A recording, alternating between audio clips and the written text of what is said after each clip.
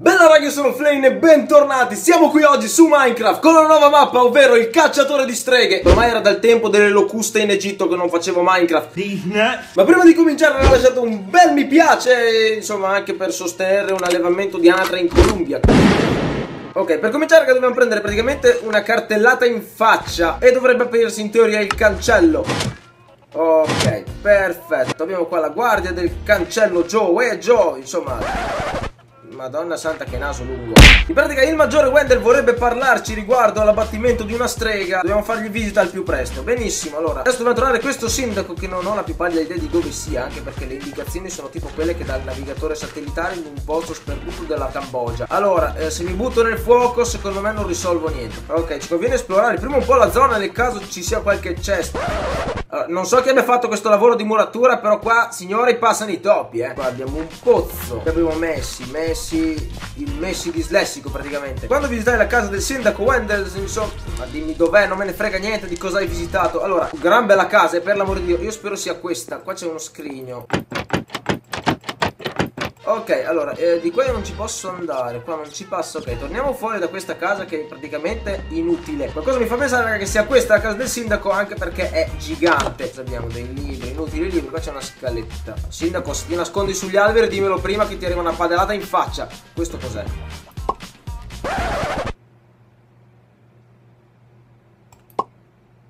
È proprio quello che ci vuole. Salve, c'è qualcuno in questo villaggio? Porca troia, raga, non si vede assolutamente niente. Questa casa qua mi sembra di esserci già stato. Vediamo le caramelle, raga, insomma, non guastano mai. Qua dentro cosa abbiamo? Sembra tutto deserto, non si trova assolutamente nulla. Non so del diavolo sia sto fottuto. Uè Geraldo, come andiamo? Ti ricordavo con il naso più piccolo, non è che posso per caso affettartelo, no, vabbè, tu lo stesso. Tu devi essere il cacciatore di streghe, ti ringrazio per quello che stai facendo. Non ho ancora fatto niente, non sono neanche capace di trovare il sindaco, figurati le streghe. Allora, tu non hai niente da rubare qui dentro, quindi sei palesemente inutile. Usciamo subitissimo, raga, di qua perché sto solo perdendo del gran tempo. Lì ci sono già stato, qua ci sono stato, raga, proviamo ad andare su di qua. Qui da dove vengo, mi sembra. O no? No, questo è il cimitero. Beh, Madison, se ne vanno sempre i migliori, mi dispiace. E lo credo bene. Qualcuno mi può dire dov'è sto cavolo di sindaco che appena lo trovo gli pianto una randellata di... Qua c'è il pozzo dei riti voodoo che, vabbè, ha fatto le ragnatele, quindi vuol dire che non è che ne facciano poi così tanti. Allora, chi cavolo è che mette i teschi comunque fuori dalla porta, porca troia. Ragazzi, finalmente, dopo 6.000 anni l'abbiamo trovato.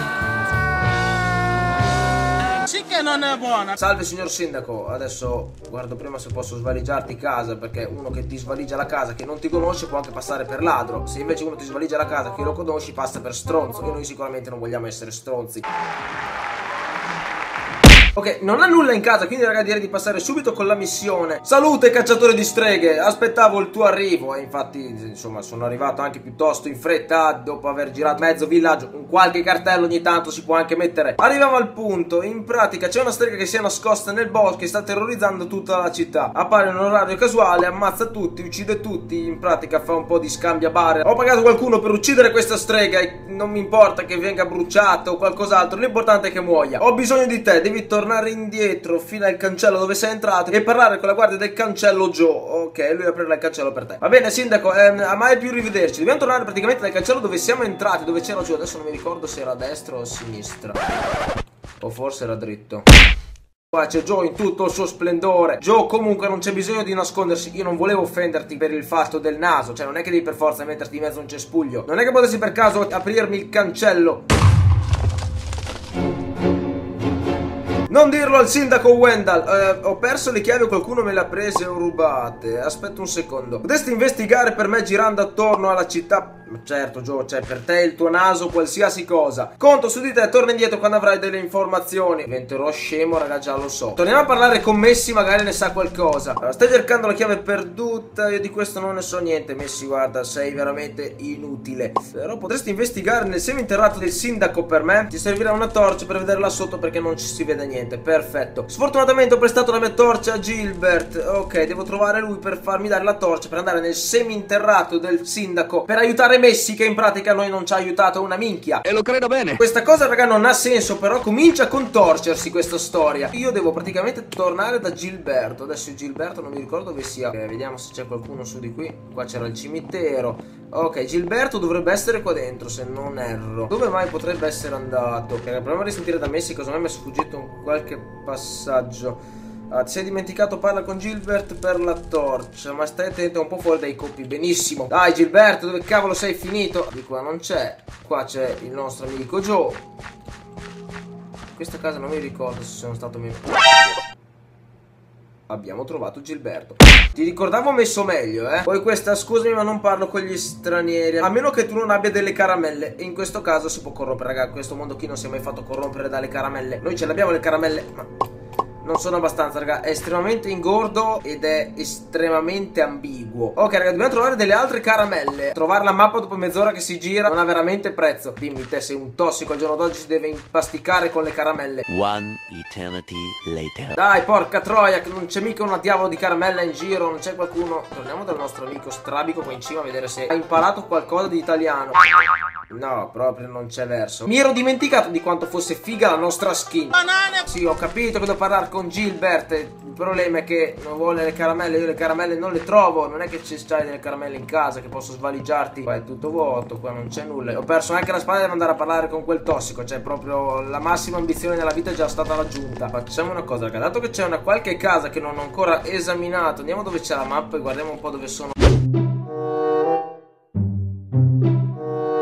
Ragazzi, purtroppo mi sono accorto che non mi ha registrato una fottuta minchia. Comunque, il riassunto, in pratica, il signor Gary ci ha mandato a prendere un fiore in una tomba nel cimitero. Gli abbiamo riparato questo fiore, lui che ci ha dato una caramella. Dopodiché si è sentita una grandissima esplosione. Sono arrivato in piazza e c'era il signor Geraldo che sembrava un mezzo tossico. E dopo essere morto, raga, ci ha lasciato questa cesta che conteneva appunto questi due biglietti. Che in pratica, raga, ci avvertono e ci dicono di andarcene, altrimenti verremmo uccisi anche noi. Ma quello che non ha ancora capito la strega, raga, è che niente può spaventare il nostro uomo con la testa.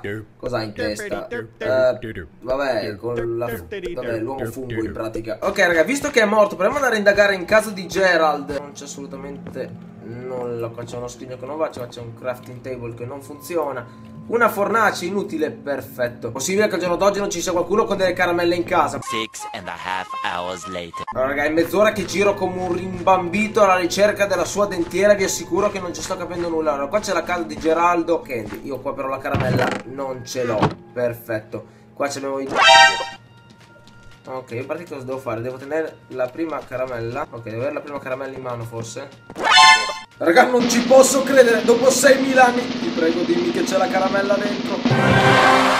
Raga, bastava leggere il foglio. Una cosa spettacolare. E niente, raga, io direi di concludere qui questo episodio. Mi scoccio un po' per la parte che abbiamo perso. E che dire, raga, io direi che questo video posso terminare qui. Se vi è piaciuto, di lasciare un mi piace, un commento. Iscrivetevi al canale. Se volete avete Facebook e Instagram in descrizione nei commenti come al solito. E che dire, raga, qui da Flane, dal nostro spacciatore di caramelle, perché ormai ha più pasticche in mano lui che un tossico. Dal nostro Geraldo che purtroppo ci ha abbandonato. Dal Padre Eterno che oggi non ci ha infastidito, per fortuna. Riusciremo a trovare le altre caramelle. Sono fiducioso come un porchettaro alla sagra dei vegani. È tutto, bella rega. Me llamo TJ, he vuelto a mi ciudad. Como se nota que aquí faltaba ya. Casi que no reconozco al barrio. Han matado a mi madre, balaste el adversario. Voy a vengarla con los Grove Streets. Desde Rider Big Smoke.